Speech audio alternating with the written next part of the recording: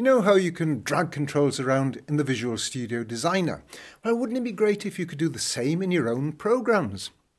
I'm Hugh, and in the next few minutes, I'll show you exactly how to add draggable controls to your own C# programs, like this.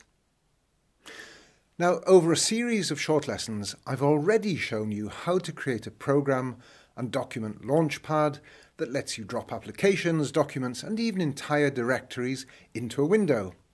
Each item can then be launched by clicking a button. Then I decided I'd like to be able to reorder the buttons by dragging them around, but how do you do that?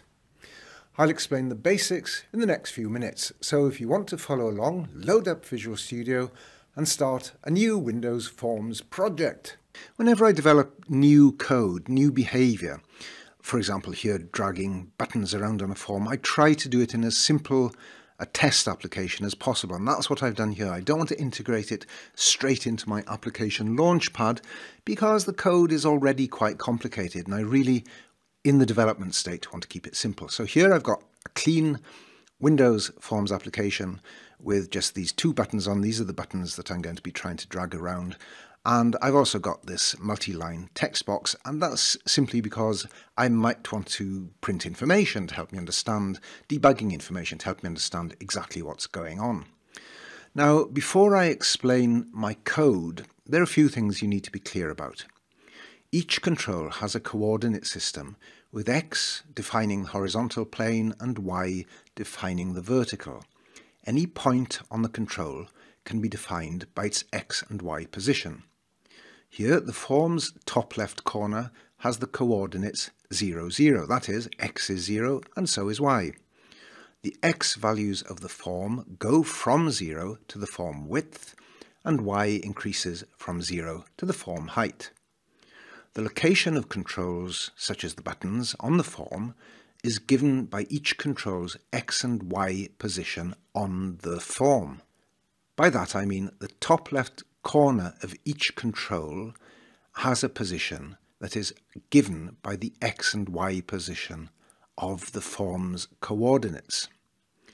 But when a mouse event such as a mouse down occurs, that is when a mouse button is pressed, that event can be queried to get an X and a Y coordinate. But bear in mind that these coordinates are relative to each control. So mouse down over a button will give me the X and Y coordinates of the mouse pointer relative to the button, not to the form. That is, each button's corner now has an X and Y of 0, and the mouse coordinates given by the mouse pointer's mouse down event are relative to those button coordinates. Now, converting between coordinate systems, the X's and Y's of mouse positions on buttons or on the form itself, for example, is one of the essential problems that we'll have to deal with when dragging controls around. Now, let me show you this. Let me run this. I've added some debugging output for mouse down over both button and over the form. So if I control click a button, you can see that it gives me X of 8 and Y of 9. Well, clearly that's not relative to the form, it's relative to the button. If I put my mouse pointer closer to the top left corner of the button and do it again, you can see that there's smaller and smaller values as I get closer and closer to the 0 point of the button. But if I slide my mouse pointer just to the left of this button and click on the form, and you can see now I've got quite large X and Y values because those coordinates are no longer relative to the button, they're now relative to the form, which has 0 at its top left corner and then increases for X across the horizontal and Y down the vertical. Okay, without more ado, let's see how I designed and coded this. The first thing I did was to create empty event handlers by double-clicking the mouse down, mouse move and mouse up events for button 1. I want those same event handlers to be used for button 2, so I just selected button 2, and then in the events panel down here you can just click the event and then you can select one of the existing mouse event handlers. So that's how I associated these same event handlers. And let's see this working. So you can see that this time I'm going to hold down the Control key on my keyboard, and now I can drag one of these buttons around. If I don't hold down the Control key, then my attempts to drag it don't work, and that's by design. And notice when I do drag it that the position of the mouse pointer inside the button stays the same. So if I put it up towards the left-hand corner and drag again, when I finish dragging, it's still at the left-hand corner. I've put it down at the right-hand corner, drag again, and when I finish dragging, it's still down in that corner. Okay, so now let's close this down and look at the code itself. First of all, I have these three variables declared up here. Now, the Boolean dragging will only be set to true when the drag operation is underway. X offset and Y offset will save the X and Y positions relative to the button that I clicked, and that will enable me to move the button as the mouse pointer moves. When the form is loaded, here in the constructor I set dragging to false so that the buttons don't start moving around right away. Now, dragging all starts when the user presses the mouse button. So you can see that's on mouse down here. Let me just move that up. So it all begins when this event handler executes when the mouse button goes down over a control. Here the sender parameter is the control over which the mouse was clicked. Now I'm only dealing with buttons, so I cast it to a button object. I only want this to work when the control key is held down, and this test here deals with that. If you're not familiar with control.modifier keys, remember you can press F1 in the editor to pop up some documentation. So you just put your cursor over here and press F1, and that would load it up into your web browser. Then I save the position of the mouse pointer relative to the button. So if it was 10 pixels on the X coordinates and 15 pixels down on the Y, then the X offset would be assigned 10 and the Y offset would be assigned 15. The mouse up event fires when the mouse button is released, and all that event handler does is set dragging to be false. Now the real work is done in this event handler here, button1_mouse move. And this is what happens when the mouse moves having started a dragging operation. So if dragging is true, which it will be after a control mouse click over a button has been registered, because the mouse down event set dragging to true, then all this code is run. First it gets the X and Y location of the mouse pointer.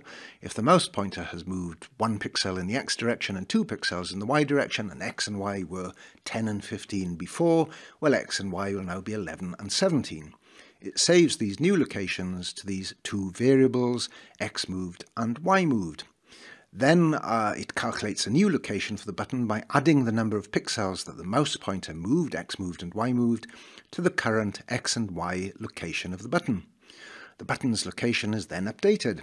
I do that by creating a new point with the new X and Y positions, the ones that I just calculated, and I assign that point to the button's location property, and that's all there is to it. Well, with one exception. There is one problem, and I'll show you what it is. When I start my drag operation, all looks good, but if I drag beyond the left-hand corner of the form, or the bottom, or the top, or the right, the button just goes out of view. It goes beyond the boundaries of the form. That's obviously not desirable behavior, and it's something I need to fix. Okay, so here's my fixed version. Now I'll select button 1 to drag, try to drag it out beyond the left. I can't do it. So my cursor moves left, but the button stays right at the edge, and the same in all directions. Okay, so what did I do to fix it? Well, it's this block of code here. So I've added this block of code into the mouse move event handler, so you can see this is all the same code as before, but before I move the button down here by changing its location, this code executes. Now what does this do? Well, it tests that the X and Y locations of the dragged button don't go beyond the left and upper limits of the form. That is, they don't go into positions less than 0 within the form. Remember that the top left corner of the form has X and Y values of 0, 0. So ensures that they don't go in either of those directions, X towards the left or Y going up. They don't go less than that value of 0. And also that they're not dragged beyond the right and bottom edges of the form. Now that test is a bit more complicated. To test that the button isn't dragged beyond the right edge of the form, I get the button's location on the form, its X value. Then I add on the button's width, which gives me the position of the right edge of the button.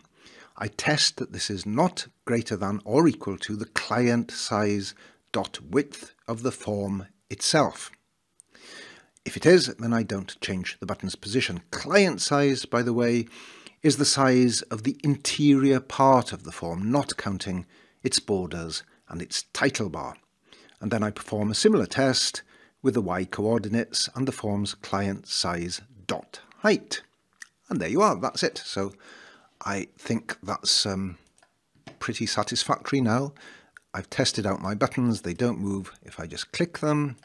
So they'll respond to normal mouse click events when I want to, in my final application, launch programs on a click. But when I press Control click, they go into different mode. They go into dragging mode and let me drag them around on the form without going beyond the borders. In the next lesson, I'll explain how I added drag and drop buttons to my application Launchpad project, and I'll also show you a few extra tricks that I needed to do because in that program the buttons are created at runtime. So I couldn't just click the events panel to add mouse events to them. And there were a few other little problems I also had to solve. I'll explain all that soon. In the meantime, be sure to bookmark this playlist, the link is down below, and subscribe to my channel and click that bell so that you'll be notified whenever I upload new lessons.